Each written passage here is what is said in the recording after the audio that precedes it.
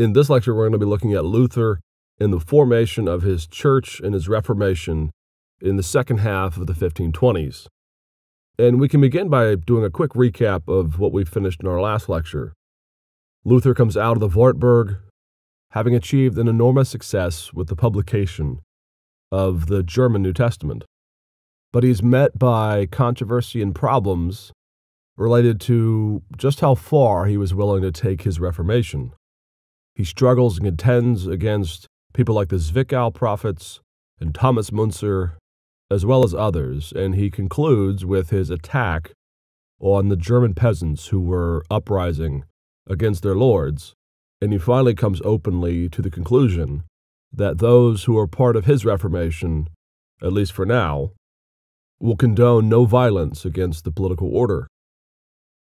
We then concluded by looking at Luther the married man, as well as Luther's theological sparring match with Erasmus. And we pick up now in the mid-1520s, in 1525 in fact. And really this is a pivot point for Luther in terms of the development of his Reformation, due in large part to some swirling controversies and problems related to the German princes and to Charles V and the Holy Roman Empire. By this point in 1525, the Edict of Worms, the declaration by Charles that Luther is an outlaw, had grown a little cold, despite the fact that Charles had initially called for the arrest and the transfer of Luther to imperial hands so that he could be then put to death. There were a number of problems for Charles that caused him to simply look the other way and move on to other things first.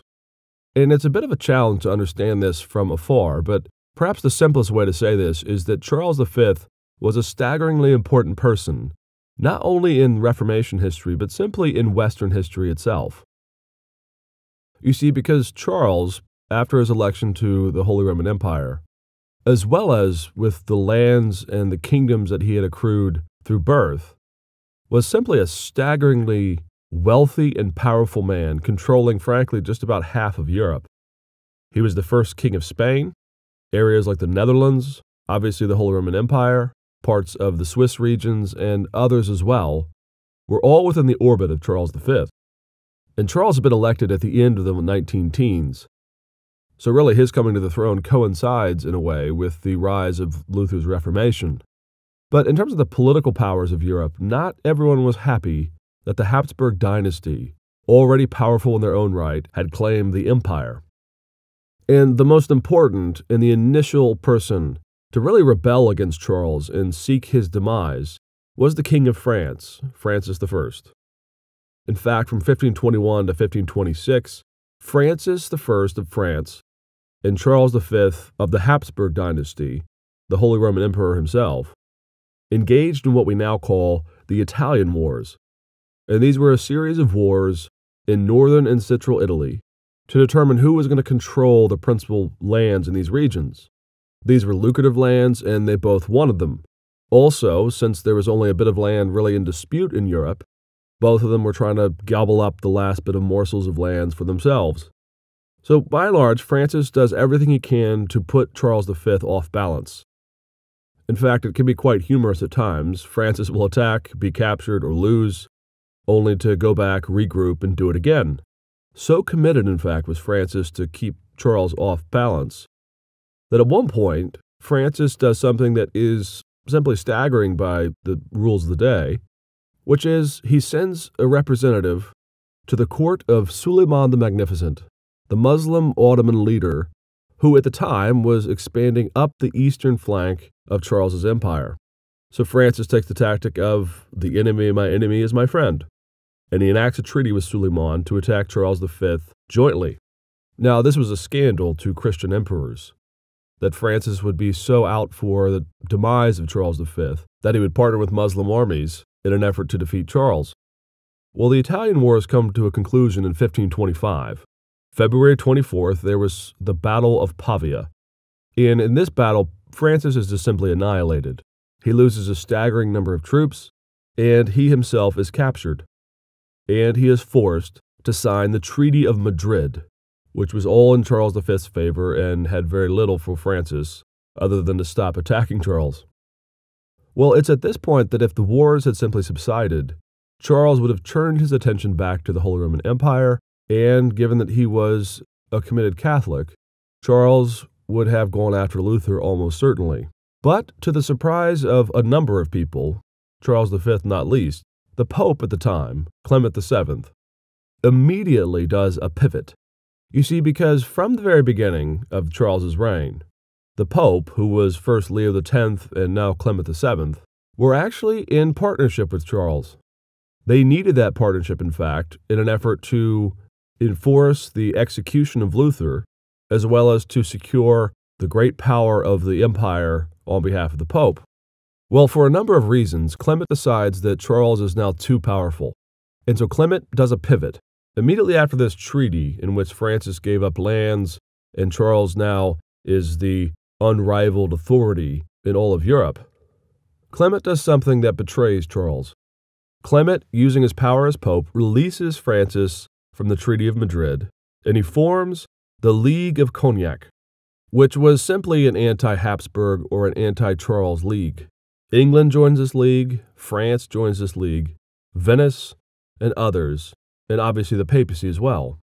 And so immediately after the end of the Italian Wars, here in 1526, for the next 4 years, all the way until 1530, Charles now has to contend himself against a united Europe with the papacy against him.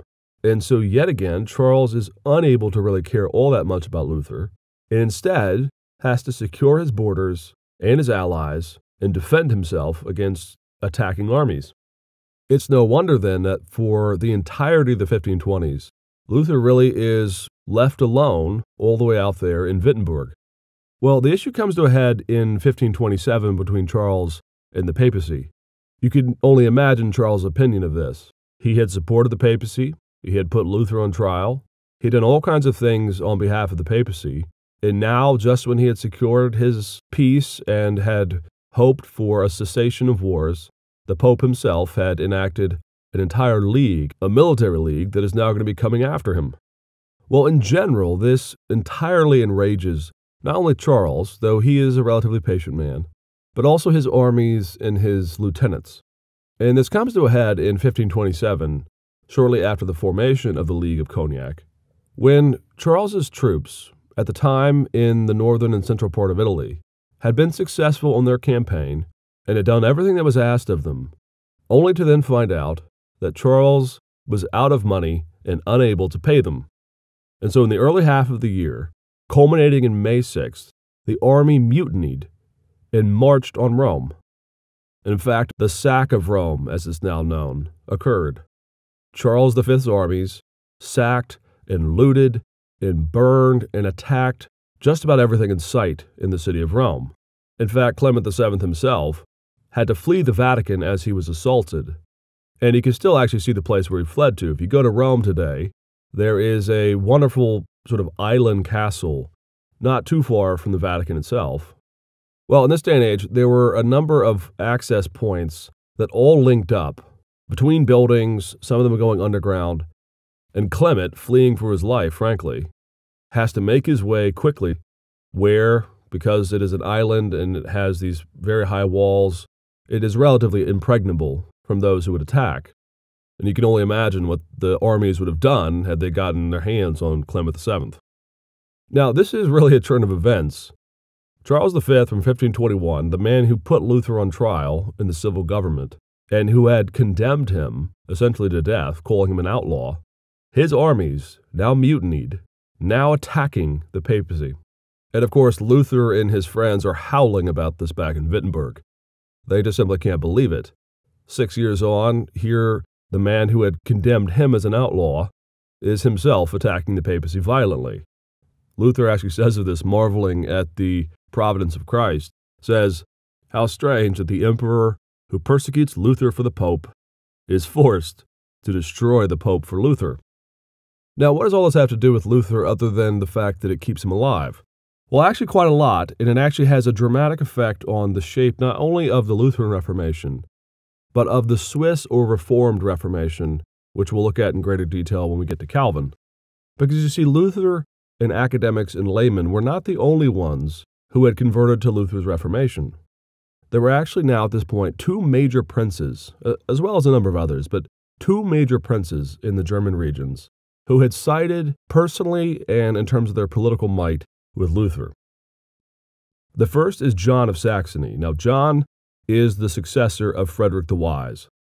And Frederick was a bit halting in his support for Luther.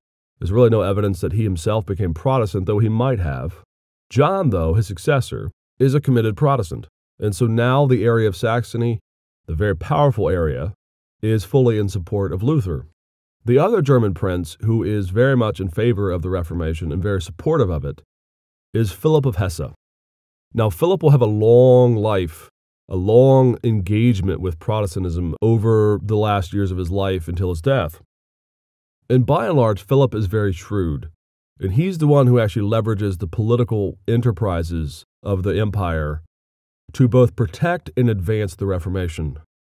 And Philip actually takes the fact that Charles is preoccupied as an opportunity to get some things stalled or passed that could then further the Reformation. You see, because in the Edict of Worms in 1521, it was proclaimed that any who supported Luther or protected him or advanced his cause was themselves suspect and liable for prosecution. Well, in 1526, Charles called another diet, this time in the city of Speyer. And in the summer of 1526, the Diet of Speyer meets. Now, Charles had intended to come himself, but due to the swirling events of the wars and the League of Cognac, etc., he was unable to attend, and he sent an ambassador on his behalf. Well, what's interesting about the Diet of Speyer is Charles wanted the Edict of Worms enforced. He wanted Luther brought out. He wanted the Reformation ended. Charles needed, Germany to be united with him, and the Reformation was gumming up the works of a united Germany now against the League of Cognac. Well, what's interesting about this diet is that it actually doesn't do anything to enforce the Edict of Worms. Rather, the assembly, unanimously we might add, called for a national gathering, a national convocation, to finally and once and for all decide what side of the Reformation Germany was going to be on. In other words, the First Diet of Speyer does not come to a conclusion about the enforcement of Worms. Rather, they muddy up the waters and call for a convention to put to right all of the questions.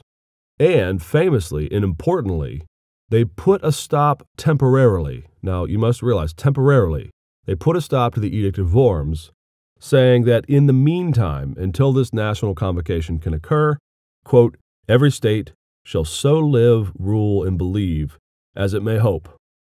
Now, what's intended by this is not a simple laissez-faire, believe what you want to believe kind of model. Rather, it's simply saying, we're not going to enforce anything until we have this convocation, so for right now, just simply let's calm down and wait until then. Well, Philip of Hesse and John of Saxony leverage this to the hilt. They go full bore, in fact. They read in this document that they have the ability not only to protect Luther, but to use this document, the Edict of Speyer, as an opportunity to advance the Reformation in full, because they're going to live however they choose. And so Philip, in particular, moves to sort of bring sympathetic Protestant rulers together in an effort to join an internal German league that might withstand the Catholic influence of Charles V. Now, by and large, this might very much have worked. There were enough people now who either for spiritual reasons had become Protestant, or now, frankly, for political reasons, were so hacked off at Clement VII that they very much could have tolerated becoming Protestant just simply to spite him. And it very much might have worked if it were not for something that happened in 1528, just shortly thereafter. In 1528, there was a man by the name of Otto von Pack. And Otto was a bit of a charlatan. In fact, he's gone down as one of the great bozos of history. He was a sort of high-ranking lieutenant, you might say, or a right-hand man for one of these sympathetic Protestant rulers. And in 1528, Otto von Pack creates a forgery in which he claims that the sympathetic Catholic rulers in Germany were ganging up and about to form a league against the Protestant armies. And he goes to John of Saxony first, who then convinces Philip of Hesse, that these Catholics were about to join a league and come and attack them. Now again, this is an entire forgery. Otto is just simply fomenting a war. He dupes, in particular Philip, into believing that he has the smoking gun, showing that the rulers of Mainz and other Catholic areas were now forming up a league against them. And Otto is pressing them to form a Protestant league and do a preemptive attack on the Catholics. I mean, Otto is really playing with fire here. And it very nearly led to the full downfall of Philip and John, because Philip is inclined to gather a Protestant league because he believes that this forgery is real. But shrewdly, wisely, Philip sends this off to Luther and Melanchthon and those in Wittenberg, who immediately say, no, this looks like a forgery. And they question the document, and they tell them to hold off and not to form a league and to go to war. And then, not surprisingly, it comes out that the document is a forgery, and this is enormously embarrassing to the Protestant cause.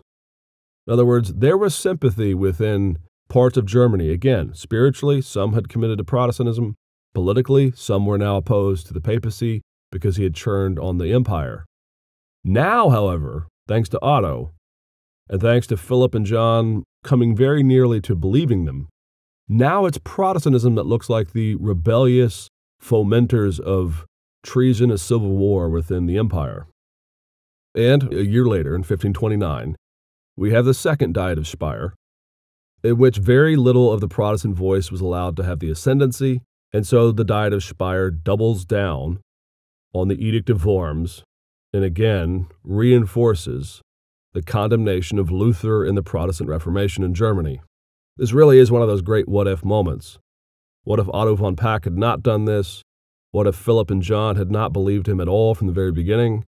And we really don't know, but it is certainly intriguing to think, had it not been for Otto von Pack, the tide could is the only word we can say because we won't know, but it could have swung fully in the Protestant direction, and Charles might very well, in the end, have been convinced to join the overwhelming support of the princes against the papacy for the Reformation. Well, again, we have to ask, what does this have to do with Luther? What does this have to do with the theology of the Reformation? Well, the short answer is, it forces Philip of Hesse to seek other allies now that he has thoroughly embarrassed himself and put on weaker ground the Protestant Reformation. And Philip reaches down into Switzerland in an effort to bring up a very influential group of people who he thinks might galvanize and strengthen the Protestant voice against Charles. And that is, Philip tries to enlist the help and the support and the partnership with Zurich and Zwingli. Now, Zwingli had been an early Protestant to join the Lutheran Reformation down in the German Swiss regions. Zwingli, of course, is the originator of what we will call the Reformed tradition. He doesn't live long enough to really be given the title as the founder or the full developer of Reformed theology because he dies in 1531. But Zwingli was at least a potential strong ally. He was a strong voice on behalf of the Reformation, as were a number of his allies, people like Butzer, Oecolampadius, and others. Well, Zwingli and Luther were aware of each other. Because if you remember from our last lecture, Luther against the prophetic hordes that seemed to be scaling the battlements and coming after him and his Protestant Reformation, Luther had developed a real serious allergy to anyone who talked relatively excessively or extensively about the Spirit's action in the Christian life or in ministry itself. And we had talked about this word Schwärmer, fanatic, that Luther had sort of tarred and feathered anyone who disagreed with him with. Well, all the way back in 1526, Luther had become really concerned about a group that we today call the Sacramentarians. That is, people who are unconvinced that in the Lord's Supper that we are physically eating Christ's body and blood. And this certainly was Zwingli. Zwingli did not believe in a physical eating of the Eucharist. Well, in 1526, Luther takes a strange tactic in which he writes a book called Against the Fanatics. And in this text, he goes after, in particular, anyone who believes that the eating of the Eucharist is anything but physical. And again, Luther's a bit raving in this book. But essentially, Luther's comments supporting physical eating of the Eucharist now basically mean that Zwingli and Zurich are, in his mind, heretics, despisers of God's word, and to be put down. Now, a year later, Zwingli actually writes a response to this. It actually has a funny title. It's called The Friendly Rejoinder to the Eminent Dr. Martin Luther Against the Fanatics. Zwingli takes a sort of interesting tactic here. For the remainder of his life, he actually sort of pats Luther on the head and says, there. Not all of us are fanatics, big boy. You may get mad about things, but I'm really on your side. Zwingli actually says that Luther needs prayer in order for him to get over this sort of righteous indignation at anyone who doesn't believe everything he believes. Well, this is hardly good footing for a partnership, at least politically, but certainly not theologically. However, because of the actions of Philip and John in their being duped by Otto von Pack, Hesse now applies a serious amount of pressure to try to bring Luther to the table with Zwingli in an effort to attempt to create a united Protestant front. And he does just this. From October 1st to the 4th, 1529, there met the Marburg Colloquy. And this really is sort of a spectacular moment in the early part of the Reformation. It's a who's who of everybody who's Protestant at this point. The people that were at this colloquy included not only Philip and eminent Protestant princes and voices from the political side, but also Luther, Zwingli, Butzer, Agricola, Justus Jonas, Melanchthon, Oecolampadius, and Osiander. In other words, virtually everyone from the Swiss and German Reformations. Now, the Marburg Colloquy was an attempt, again by Philip, to see if he can get them to come to enough of an agreement to create a political alliance. However, Luther and Zwingli were simply unable to do this. Luther famously either took chalk and wrote on the table during this debate, or had already written on the table and ripped the tablecloth off to point at it. Quote, "This is my body." For Luther, that text was ironclad. This is my body. It is a physical eating. Now, we're going to get later in this course to talk about Luther's doctrine of the sacraments and really go through the theology of it. But this is his beliefs worked out. This is my body, he said. And anyone who tries to apply logic or spins of phrases or strange hermeneutics in an effort to deny what Christ says here, this is my body, is a fanatic and a heretic. Now, Zwingli had a good response to this. He said, yes, he says, this is my body, but he also said that he was a vine. He also said that he was a door. And I don't see you pounding the table saying that he is a door, because the word is means is. Well, in the end, the Marburg Colloquy failed. All the Protestants agreed on 14 out of 15 points. And on the 15th point, the last point, they agreed on 2 out of the 3 points. Where Marburg failed, though, was on this point of the presence of Christ in the Eucharist. Was it physical, or was he spiritually there somehow by his Spirit? And so the failure of the Reformed and the Lutherans to come together, despite Philip of Hesse's intentions, actually creates a permanent rift, frankly, between the Lutheran side and the new, what we now call Reformed movement that is just getting off the ground with Zwingli. In fact, just a year later, 1530, at the Diet of Augsburg, a very famous diet, in which Charles V asked for a confession from the Lutherans to hear what they have to say on their theology, a move that actually gives the first great Lutheran confession to the world, the Augsburg Confession. In that confession, very clearly, is language about physical eating of Christ's body and blood. That for the foreseeable future, the only political partnership that could be had were those who agreed with Luther on the Eucharist. Excluded were the Swiss and the Reformed folks.